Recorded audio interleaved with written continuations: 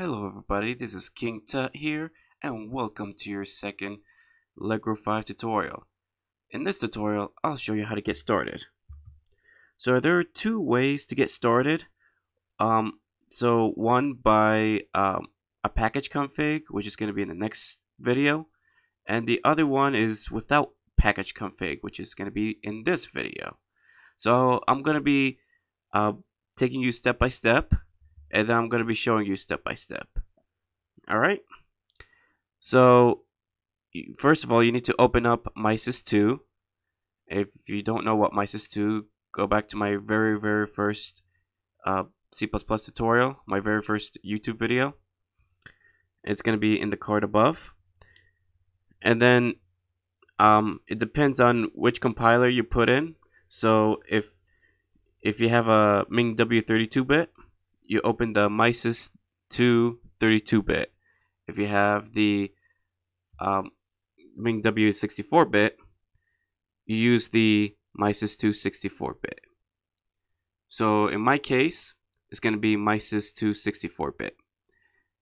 And when you open it up, type in pacman-s, capital S, or else it won't work, MingW-W64-x86 underscore 64-Allegro. If it's 32-bit, I think it's not this.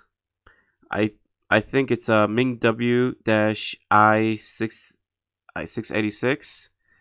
I might look that up in the future video. So this will install Allegro 5.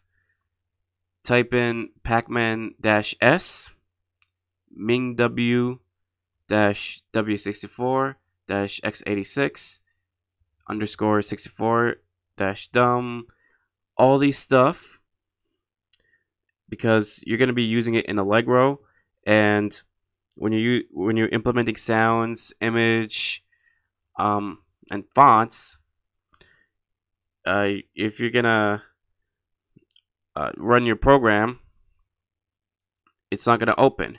And the reason why it won't open is because you don't include any of these stuff. So you need all of this mumbo jumbo, so that way your Allegro program can run.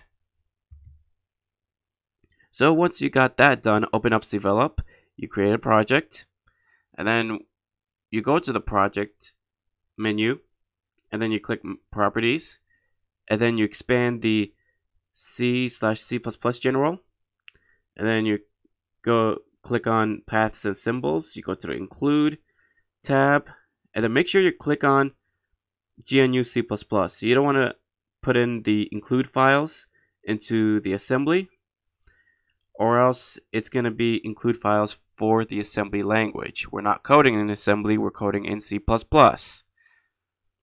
So that's what I want to make that clear.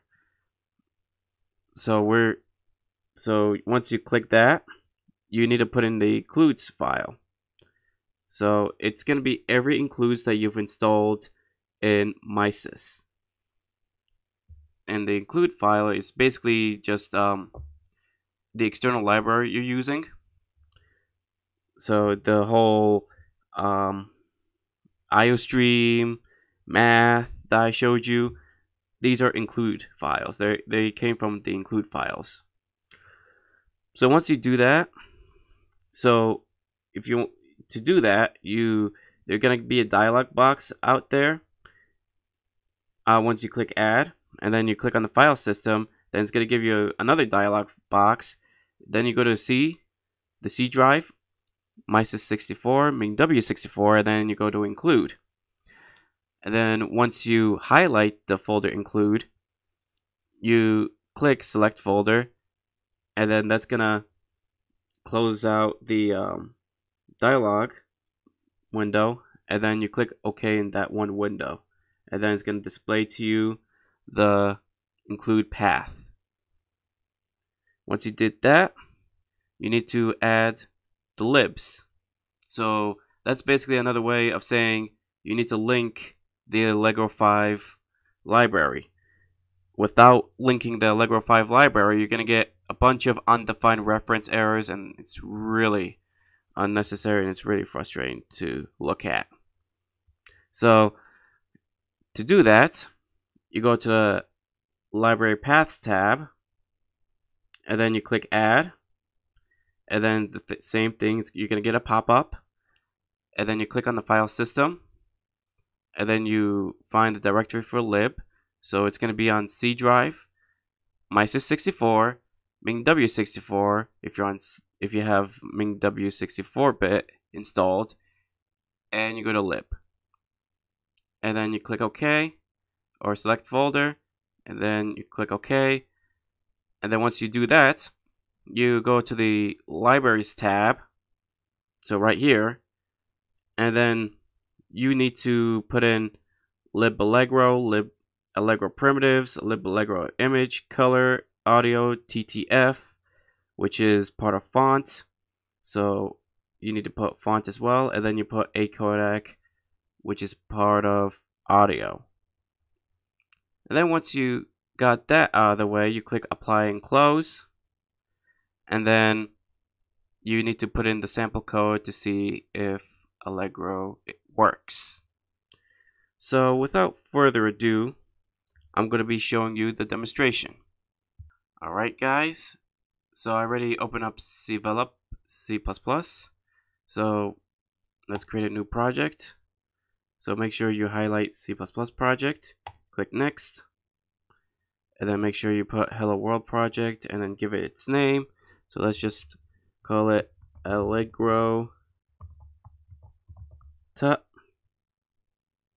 Click next, and then every setting is okay. Let's just change this to hello world. Click next, and then click finish. Alright, so let's make sure this compiler works. So click build.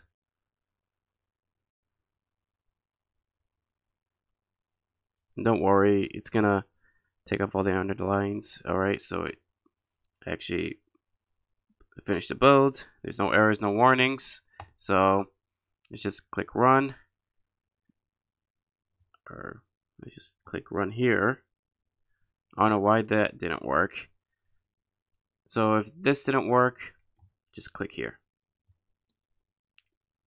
So you double click, or just double click C/C++ application, and then click on search project, and then doesn't matter which one you click, double click it, and then click run. And then it prints out hello world as expected. So let's go back to the slides, and I'll be uploading the slide. I'll be putting a link to the slide in the description below, so that way you guys have access to it. So Control V, and don't worry about that. We're going to be linking the Allegro library. So let's expand C/C++ general, and we're going to go to paths and symbols, and then GNU C++, because we're not programming in assembly, we're programming in C++. So do that, add, and then you're going to have that pop up as I said, as I have mentioned. So you click file system, and then you're going to have that dialog window as I mentioned. You go to the C drive, and then search for MySys64. So you click that folder, and then if you have MingW32, you click that. If you have MingW64 installed, click that. So you click include, click select folder, then click OK. And then you go to library paths, then click add, click file system, and then if you're on the include folder, hit that up arrow, and then click lib, and then select folder, and then select OK. And then you go to libraries. You might as well either go to the reference, and see what you actually, what's going on now.